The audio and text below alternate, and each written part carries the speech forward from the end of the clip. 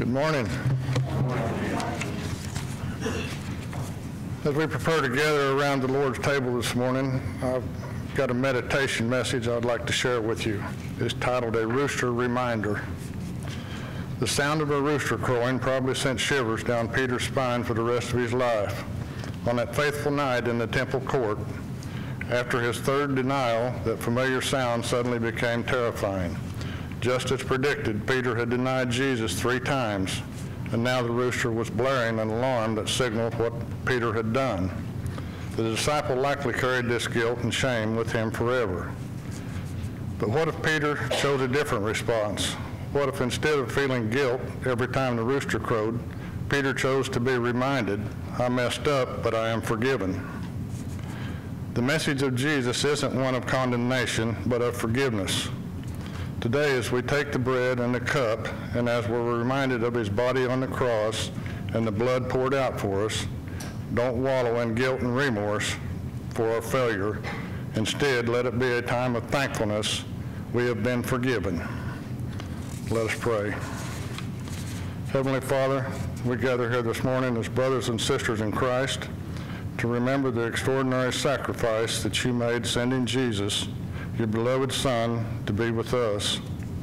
We thank you for his legacy in words, actions, and obedience to suffering on the cross. Father, we come to you, ask forgiveness for any thoughts, words, or deeds that did not honor your name. We invite you to inherit our heart now as we take communion. As we share this meal, gather us together as one family, filled with your love. In your Son Jesus' name I pray. Amen.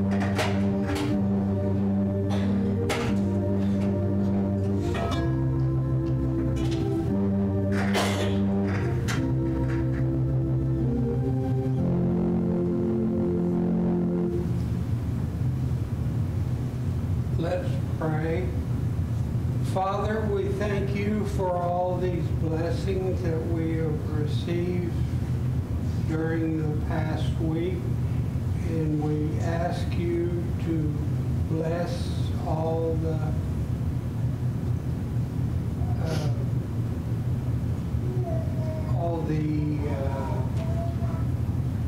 gifts that are given to you in your name. We ask all these things in Jesus' name. Amen.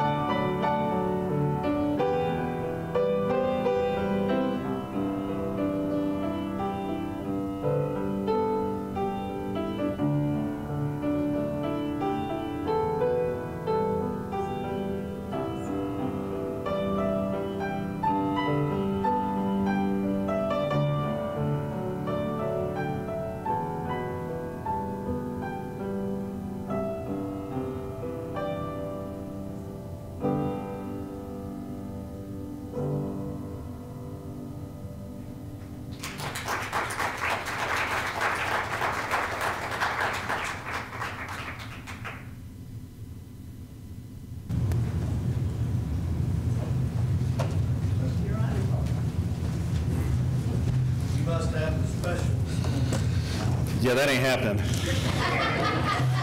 My special is preaching. All right. Well, good morning. Good morning. All right, I want to give a quick update on our school supplies drive that we started last week. You guys are awesome. We have we've collected all the markers that is required. So if you have some, please bring them anyways. It's not going to hurt for our teachers to have extras for kids that move in. And then for those who lose them, and I've never seen markers get broken so fast in my life, and for those that need to be replaced. So if you've bought markers or if you forgot them at home or whatever it is, please continue to bring those. All of them will be going to the school, but you guys stepped up in a week and filled the need. I cannot tell you how awesome that is to see you guys stepping up that way in such a short time. So thank you very much for all those who have purchased markers and brought those in. Thank you guys very much. So we're going to dive right in because we've got a lot to cover this morning. I did my very best to not keep it short, but maybe concise, and it didn't work. So there's if you haven't read chapter 13 in the book of Revelation, there's a lot in there. There's some pretty big things we're going to deal with this morning, so we're just going to jump right in. So if you would, just join me in a word of prayer as we begin. Dear Heavenly Father God, thank you for this morning. God, thank you for this opportunity that we have to come together as a family, God, to worship you openly without any fear of retribution or persecution against us. And so, God, we do pray for our brothers and sisters around the world who do face persecution. God, that you would strengthen them and embolden them to continue to share their faith with those around them. And God, that you surround them with your loving arms as only you can and bring peace and comfort in those times of great persecution and stress. And so, God, we do pray for that. God, be with us as we go through this morning. May your spirit of peace and understanding flow freely. God, may every ear be made ready to hear, every mind made ready to understand, and every heart made ready to accept your message for us today. God, we thank you. We love you. It's in Jesus' name we pray. Amen.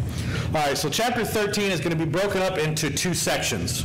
The first section that we're going to look at is verses 1 through 10. So if you have your Bible, go ahead and open up to Revelation chapter 13. You can follow along there. If you read your Bible on your phone, open up, swipe over, however it is you get there. Make sure to follow along in Scripture. There's something about reading it as we go along that's special. And so this first section, we're going to be dealing with the first beast. If you didn't know what the title of today's message is, it's the two beasts that we're going to be introduced to here in Revelation 13. The first half, we're going to look at the first beast. And as we look at this beast, it's the beast out of the sea, to see what terrors lie with its emergence from the abyss, which has been kind of an ongoing theme the last couple of chapters.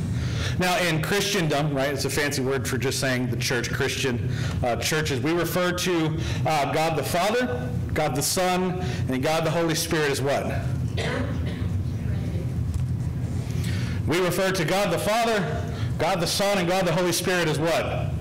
The Trinity. Oh, well, we got a quarter of you.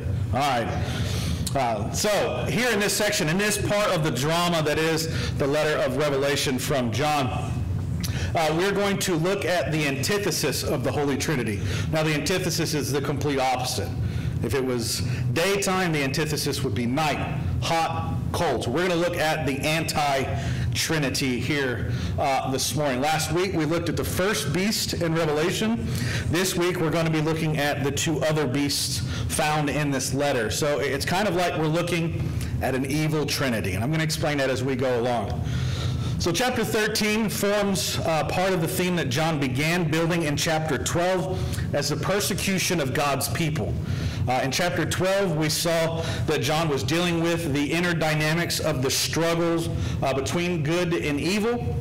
We looked at the fact that because Satan cannot attack and defeat the church as a whole, he will shift his focus to the individuals that make up the church.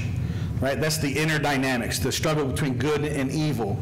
In chapter 13, we see a shift from the inner dynamics, the attack on the people, to the actual earthly instruments of this assault. The two dragon-energized beasts. Because if you remember from last week, we were introduced to the first beast, which was the red dragon.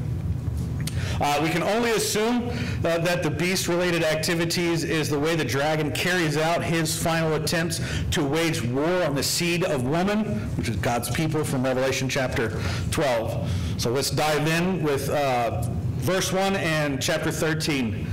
The dragon stood on the shore of the sea, and I saw a beast coming out of the sea. It had 10 horns and 7 heads with 10 crowns on its horns, and on each head a blasphemous name.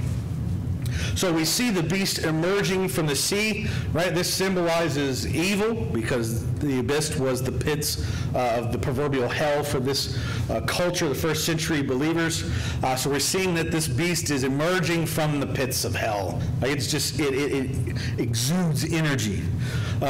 Evil. Like the dragon, it has 7 heads and 10 horns. The crowns that are on the heads represent, right, political, military power and indicate that Satan is the head of the beast's empire. For the original hearers of this vision, they would have immediately made a real-life connection between what John was revealing to them in the Roman Empire. So we're seeing some political influences here. We're seeing the book of Revelation dealing with politics in general, as in politics is it's the removal of God is what we see, not just in our time, but throughout history. So again, there's going to be connections that hopefully we're seeing with today and then from then till today.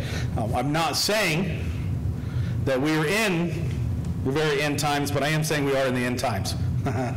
Right, because since the death of Christ, the resurrection, the ascension of Jesus, we have been in the end times. Now, will it end tomorrow? Well, I have no idea. Will it end in 100 years? Who knows? Only God does. So we're going to do our very best to live each and every day to the best that we can. That's what we need to focus on, sharing the gospel, the good news of Jesus Christ with everyone.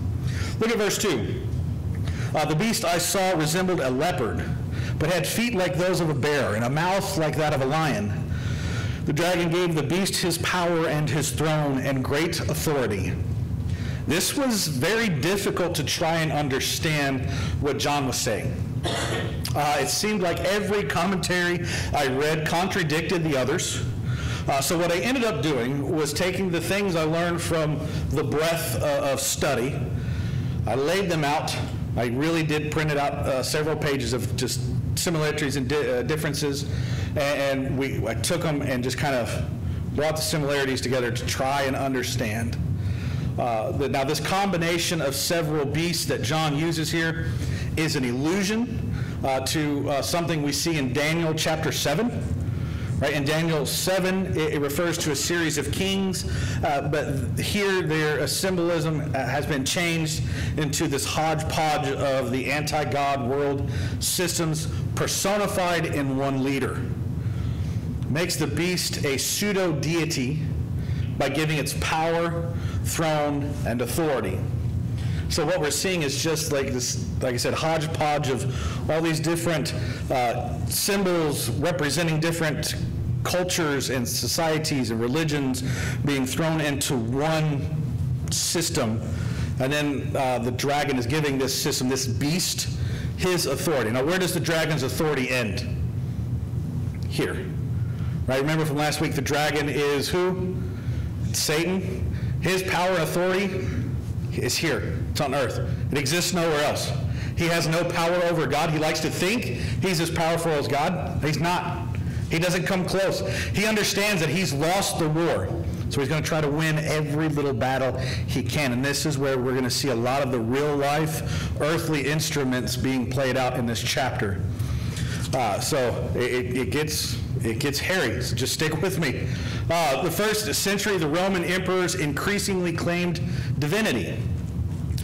This mention of satanic power almost parallels what Paul said in 2 Thessalonians chapter 2, verse 9.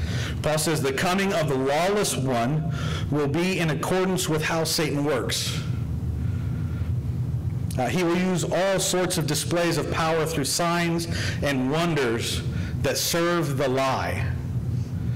Right? So all this power and all this authority, it just serves the lie. It's kind of like an illusion. It's a misdirection. It's look at all the power and authority I have, even though I really don't have that much power and authority. The only power and authority Satan has over your life is the power and authority you give him. I want to pause and let that sink in a little bit. The only authority that he has in your life is what you give him. So the beast is not Satan that we're looking at here. That was the dragon from last week. This beast out of the abyss is a supernaturally empowered human that manifests or is an incarnation, right? A representative of the devil, which we see is the antithesis of Jesus, right? The opposite of Jesus. Everything the devil does during this revelation is the opposite of what God is doing.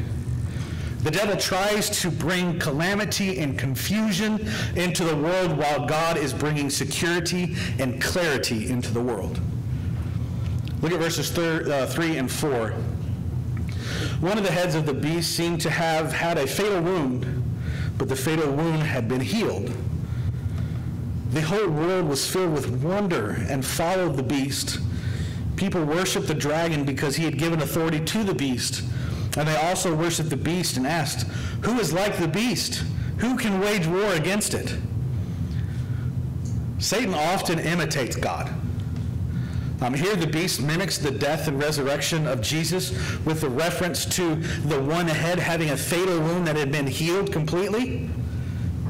Right, this head, we see leads a lot of theologians and historians to see a parallel between the beast and the Emperor Nero. Tradition says that Nero was so evil that he either did not really die or would be reincarnated as another tyrant, like the Emperor Domitian, who follows Nero. Satan will use miracles to convince the unbelieving world to follow him. Evil desires not only political power, but religious worship. Satan wants worship because he wants to be like God. The phrase, "who is like the beast," has two suggested origins. The first being a parody of the title of Yahweh found in Exodus chapter 15, Psalm chapter 35, and Psalm 113. The second kind of believed origin here is a parody of Yahweh found in Job 41 in reference to Leviathan and Behemoth in Jewish apocalyptic literature. So again, we're seeing references back to God in the Old Testament and some of the evils that God dealt with then. I talked about it a little bit in Sunday school. I want to talk about it now. If you are not spending time in the Old Testament, you need to. You need to spend time there. Anytime the New Testament references Scripture or the Bible, it's not what you hold in your hand. Well, part of it. They didn't have the New Testament part, right? Because they were the New Testament part. We understand that, hopefully. If not, that's my fault. We're talking about the Old Testament, God's Word. So spend time in the Old Testament. If you want to understand the New Testament better, read the Old Testament. And vice versa. If you want to understand the Old Testament better, read the New Testament. It's one story, God's story from beginning to end. It does not contradict itself. It only explains itself.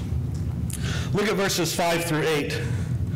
The beast was given a mouth to utter proud words and blasphemies and to exercise its authority for 42 months. It opens its mouth to blaspheme God and to slander his name and his dwelling place and those who live in heaven. It was given power to wage war against God's holy people and to conquer them, and it was given authority over every tribe, people, language, and nation. All inhabitants of the earth will worship the beast, all whose names have not been written in the Lamb's book of life, the Lamb who was slain from the creation of the world. Now, so we're given 4 characteristics of the beast, and they're laid out for us in these verses, and it kind of goes as follows. 1, the beast blasphemes God. The second part, the beast has authority for a limited period of time. The third one is the beast makes war against God's people. And the fourth, the beast rules the world. Now we're told that it's given authority over every tribe, people, language, and nation. Again, where does that authority exist? Here on earth. There is no heavenly authority given to the beast. It does not overpower God. It does not exist on the same plane as God. Evil is beneath him. So again, power exists here and here alone. But did you notice who was still in charge as we read through this? It was God. Look at verse 8. All inhabitants of the earth will worship the beast, all those names who have not been written in the Lamb's book of life, the Lamb who was slain in the creation of the world. So all those who worship the beast are the ones who belong to the world, whose names have not been written in the book of life. For those who have been written, the beast has no authority over us. Again, the only authority Satan has over you in your life is the authority you give him. It's the leeway, the freedom you allow him to exist in your realm, right, your sphere. Now, the ones that will worship the beast are the ones that God does not hold close because their name is not written in the book of life. The ones who are in the book of life are not rescued from the hardships of the beast's terror and rule, but they are free from his control because they belong to God. Look at verses 9 and 10.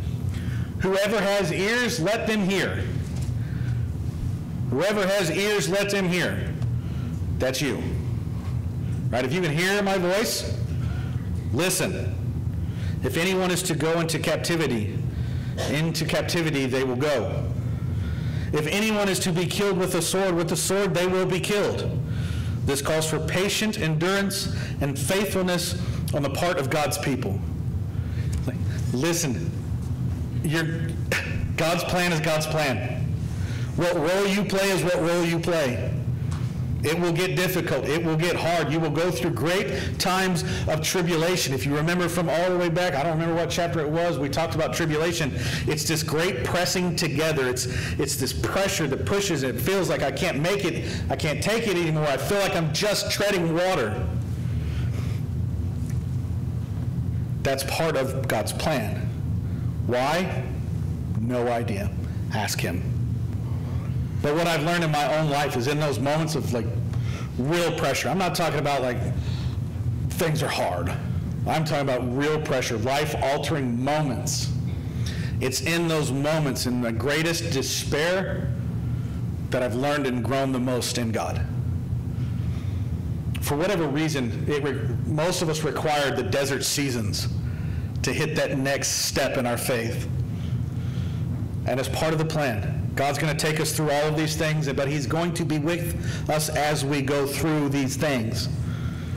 Now we're going to be entering into the second half of chapter 13, where we're going to look at the second beast, or the third member of the evil trinity. This beast is later called the false prophet in Revelation chapter 16. As a high priest of false religion, he leads the world into worshiping the first beast and the dragon. We refer to this second beast as the Antichrist.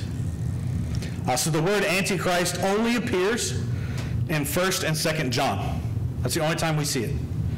John expected many antichrists to appear throughout history, all of whom would deny that Jesus is both divine and human.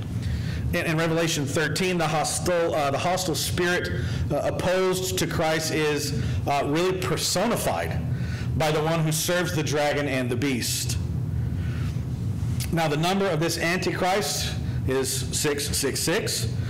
Probably stood for Nero and perhaps the Emperor Domitian. Again, Paul is using things that are relevant in his time. As we tell stories and we share anecdotes, how do we do it? With things that make sense in our lifetime, right? Things that all of us would understand and see. Is that the case here? We have no idea. We're not told. So again, to put a name to this individual is not appropriate, and it's irresponsible, because we don't know. We will know one day, and it will be absolutely clear. So until that time, right, we just know it's going to happen. So, but to get back to this Nero and the emperor thing, emperor worship, which proclaimed Caesar as Lord, was a pseudo-religion that stood in opposition to proclaiming Jesus Christ as Lord. So we see that they're dealing with the issues there of their time. Look at verse 11. Then I saw a second beast coming out of the earth. It had 2 horns like a lamb, but it spoke like a dragon. The reference to the lamb in this verse is an obvious parody of Jesus. His voice and message reveal his true character. Later in Revelation, the second beast is always referred to as the false prophet. He does not seek glory for himself, but recruits the world to worship the beast and the dragon. Right, this is another parody of the work of the Holy Spirit to Jesus. So we have this unholy trinity, Satan as the parody to God the Father, the sea beast as a parody to God the Son, and the land beast or false prophet as God the Holy Spirit.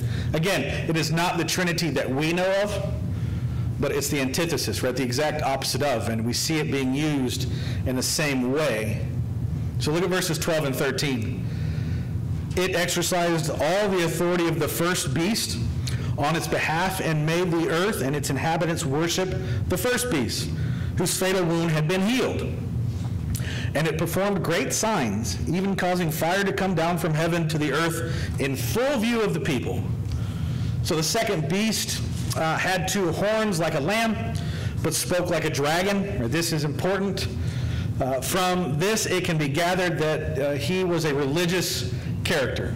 Right? We're going to see that this second beast is going to fill a more religious role. It's going to be a religious role in support of the political ruler, the first beast. Right? He had great authority apparently derived from Satan and the political leader, and he made the earth and its inhabitants worship the first beast, the one whose fatal wound had been healed. The false religious system, which was supported in this way, imitated. Again, it imitates what we know as the Trinity. God the Father, God the Son, God the Holy Spirit. Right? Satan wants to be just like God, so he's going to imitate. He's going to do the same things that God did, not at the level, and it's all kind of a shadow game of misdirection and illusion, but there is power and authority here on earth that he has. So Satan seeks to take the place of God. The first beast assumes the place of Christ, right, the King of Kings. And the second beast, the false prophet, is a role like the spirit who causes Christians to worship God. This false prophet causes the unbelievers to worship the beast and the dragon. This is Satan's final attempt to substitute a false religion for the true faith in Christ. Look at verses 14 and 15. Because of the signs it was given power to perform on behalf of the first beast, it deceived the inhabitants of the earth. It ordered them to set up an image in honor of the beast who was wounded by the sword and yet lived. The second beast was given power to give breath to the image of the first beast, so that the image could speak and cause all who refused to worship the image to be killed. So in addition to causing fire to come down from heaven, the second beast set up an image for the first. Right, the image was probably set up in the first temple in Jerusalem, which was taken over from the Jews. According to Paul, the first beast actually sat in God's temple at times and received worship, which properly belonged to God, from those who did not belong to God. Perhaps the beast's image was placed in the same temple to provide an object of worship when the beast himself was not there. So in place of himself, they put an idol. And we all know from Scripture, idol worship is bad news. This image is mentioned frequently in John's Revelation. We're going to see it, obviously, in this chapter. We're going to see it in 14, 15, 16, 19, and 20. It's going to be a significant part of our journey. Now, whether this image was in the form of a world ruler, the first beast, or merely some object of worship is not clear, but it did seem to symbolize the power of the first beast. Now, the fact that the second beast could give breath to the image of the first beast, even making it speak, has created problems for expositors, those who take Scripture and dive into the foundations of the words, the etymology, and all these other things.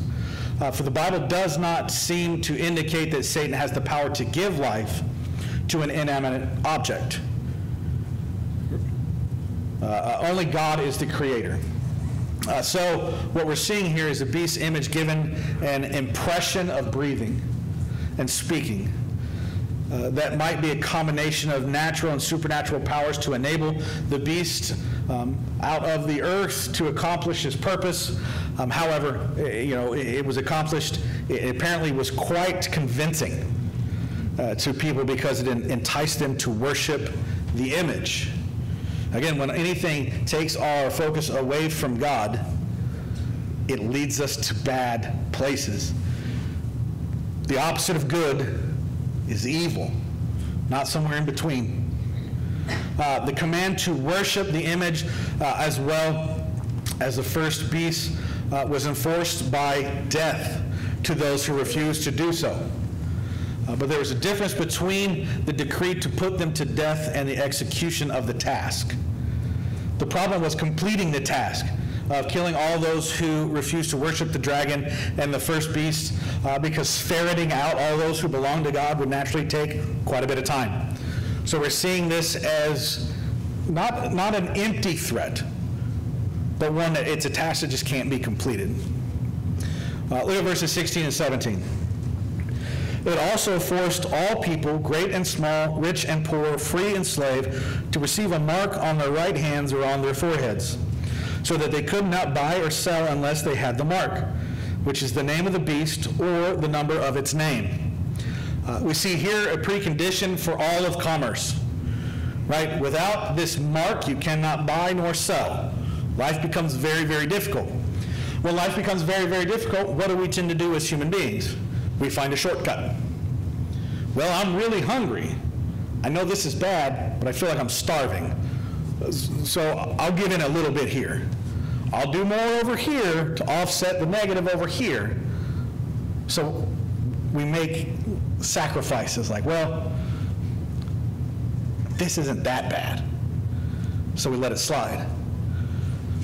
And when you let it slide a little bit, what happens? The next one, that next step might be a little bit bigger.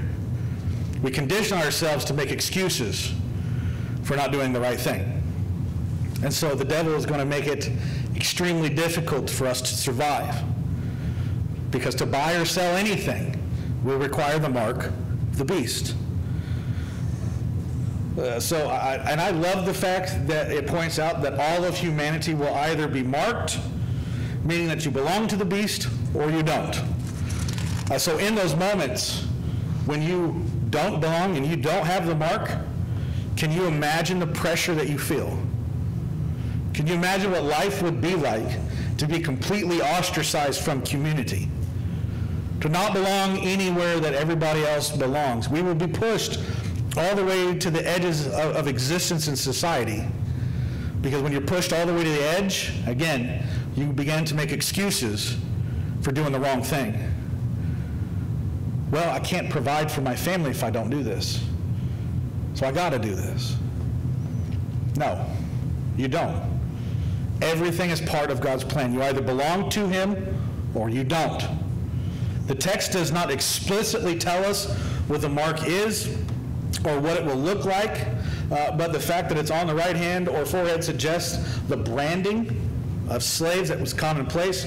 Now, we do know it will either be the number or the name, but we don't know what the specific name would be. This literally means that the beast will own the individual that wears the brand. Because culturally, what happened when you were in servitude or a slave to someone, they branded you. It was like our cattle, your cattle. When you brand your cattle, they belong to you. Everyone else knows that. Same thing. You would brand it and you will belong to him.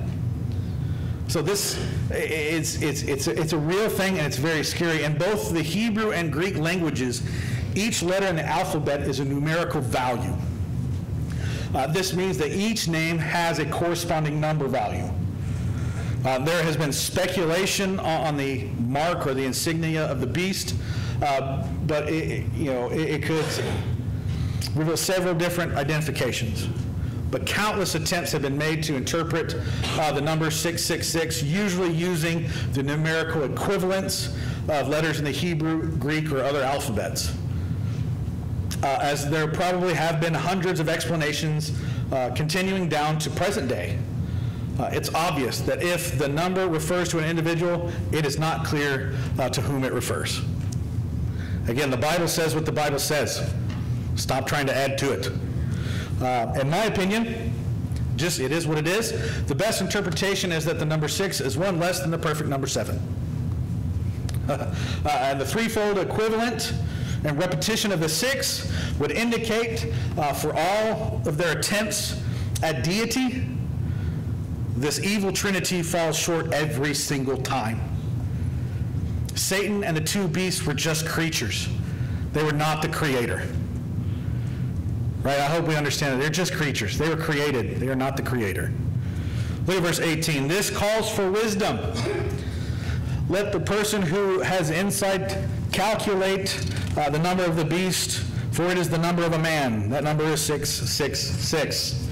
The list of arguments, and I mean arguments, concerning the meaning of the number is almost as long as the list of commentators on the book. Everybody has their own opinion, and they contradict each other, and it's just constant, and they're ever changing, and we're always adding. We're always adding to it. It is not difficult to understand why most commentators have understood John's words. Let him calculate the number. His number is 666. Like, we get it. Calculate the number. To be like an invitation to the reader to play. It's a fancy word for letters with numerical values. This is a game called gematria, which is just where you take the word and you give it the numerical value and all these other things. And discover the identity of the beast. This is not new.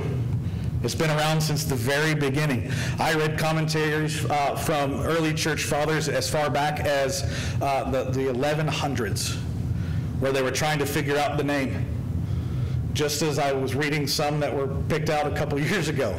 We're not going to know it. Irenaeus, which is one of them, he's a 2nd century Greek bishop, mentions that many of the contemporary church leaders and scholars were offering many solutions to this number mystery. Yet he cautioned against the practice and believed that the name of the Antichrist was deliberately concealed because he did not exist in John's day. The name would be secret to the time of his future appearance in the world. Irenaeus expressly refutes the attempt of many to identify the name with any of the Roman emperors. He felt that this approach and to John's intended meaning, but warns the church against endless speculations. So what does that mean for you and I? Does that mean that we need to try to figure it out? If you want to, I can show you the numerical values for the Hebrew and the Greek alphabet, and we can sit down and you can play. You want to take a guess at how many different names you can build that equal 666? Yeah, it's countless. And the more you know and learn and grow in your knowledge of the world, the longer that list gets. Again, I think it was kept secret for us, just like the events that will lead to the very end, because if we knew it, we would constantly be looking for it. I think when you're looking to the future, what good are you today? None.